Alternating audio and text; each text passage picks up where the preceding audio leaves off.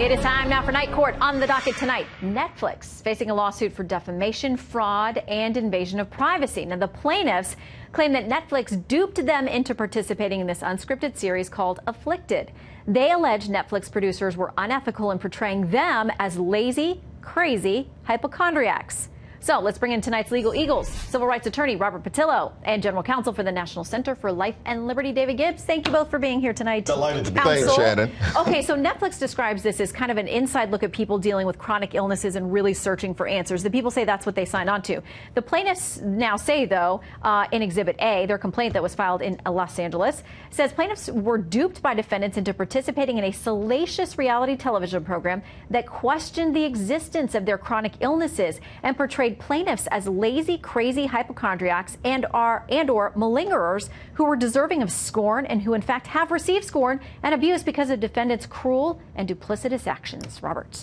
Well, let's understand, there's a written contract in this case. The parties had the opportunity to review the contract, to have it reviewed by their counsel. They signed waivers to be part of this this documentary, and they had the ability to leave the production at any point in time if they felt that they were being portrayed unfairly. Not to mention the fact that I've not seen the full contract. It was not produced, but I'm sure there was waivers in there. There was also an arbitration clause in there, as most contracts have, which determines how these cases will be adjudicated. Instead of filing $100 million lawsuit, then you go to arbitration with the parties involved. So the idea that because you don't like the way the work product is that came out, that you get to sue is kind of ridiculous. I'm on Fox right now. If I don't like the way the internet clip comes out of me talking on Fox right now, that doesn't mean I sue Fox for not liking no, definitely not you. No, but that doesn't mean I get to sue because I don't like the outcome of what happened. Portrayed. Okay, so in Exhibit B, Dan Partland, a representative for Dan Partland, who's the president of the Doc Shop Productions, executive producer of this thing,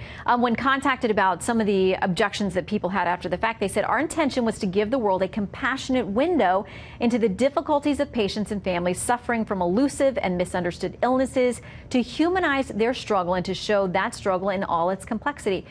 David, how do you respond to our Exhibit B, their explanation? They failed miserably. What Netflix did for their own profit, and they have all the power, they have all the ability to dictate the terms. They found these people that were vulnerable, dealing with these tragic health issues, and instead of doing what they told them they were going to do, which was they were going to document, get experts, look at this objectively, they turned it into a mockery and almost kind of bashed them fraudulently. And the problem with this, Shannon, is not just a bad television show or a bad newspaper article, but with the internet and the advent of the new media, this stays forever.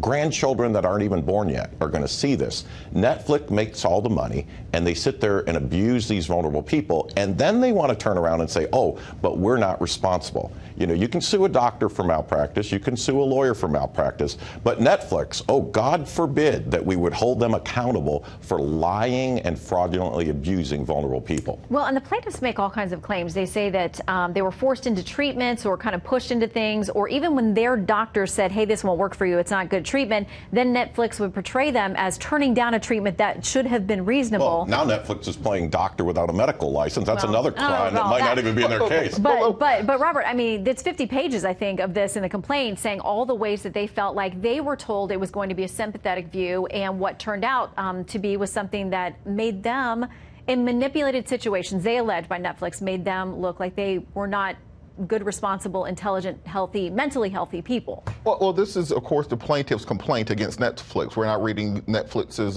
response to that. And let's understand, these people had the ability to leave the production at any point in time that they felt uncomfortable. If they felt they were being forced into medical procedures that they didn't want to take, they could leave the production. This is all voluntary. This is all contracting that they signed on to. They had the ability to review these contracts. So when you sign up for something as an adult person who has the full capacity to do so, then you cannot complain thereafter and sue them outside of the terms of the agreement. All right, quick final word. Our president talks about fake news. Netflix is doing abusive news, distortion, and it needs to be held accountable. They're making all the money. Okay, and by the way, we did reach out to them for a specific comment. They didn't give us a comment. I don't think they've commented formally on this lawsuit yet, but they will eventually have to in court. So, Legal Eagles, thank you very much, Robert and David. Good to have you both.